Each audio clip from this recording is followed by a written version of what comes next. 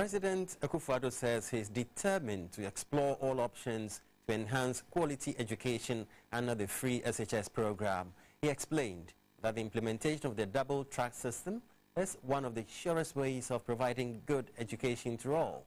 Speaking at the 70th anniversary of the Ghana National College in Cape Coast, President Akufo-Addo called for an all-hands-on-deck approach to make the system work. The rollout of the double-track intake system for senior high schools beginning this September, according to government, will create room to accommodate the increase in enrollment, reduce class size, increase contact hours, and increase the number of holidays. The system divides the entire student body and staff into two different tracks. So while one track is in school, the other is on vacation. But the new policy, yet to be implemented, has received a barrage of criticisms. Speaking at the 70th anniversary of the Ghana National College in Cape Coast, President Akufo-Addo explained some of the benefits of the system. Far from it being a new intervention that is being experimented in Ghana, it is noteworthy that it has been implemented elsewhere and found to be successful in countries as diverse as the United States of America, Australia, Kenya, and Japan. I am confident that the end result of the system will lead to an increase in quality of our SHS structure.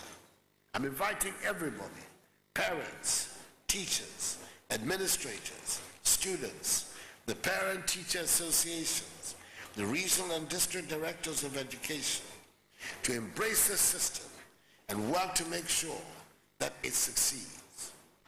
President Akufo-Addo acknowledged the contribution Ghana National College has made to national development by producing very resourceful and enterprising people, and mentioned the renowned mathematician Professor Francis Alote of blessed memory as an example. He noted that the existence of the Ghana National College is linked to Ghana's history.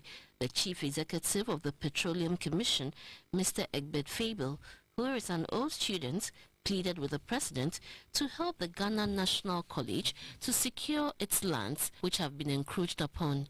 The headmistress of the college, Mrs. Juliana Wuswansa, thanked government and the old students for their contribution to the college. She highlighted many successes the school has chalked up over the years. The percentage of passes to the tertiary institutions has increased steadily from 33.8% in 2015 to 83.1% in 2017.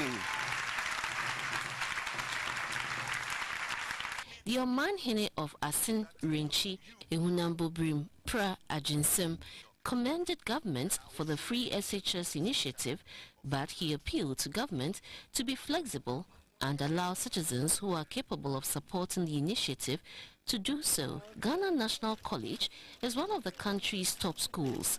It was founded on July 20th, 1948. The school has a motto, Pro Patria, which means for the honor and glory of our motherland. The theme for the anniversary celebration is rekindling patriotism in our future leaders.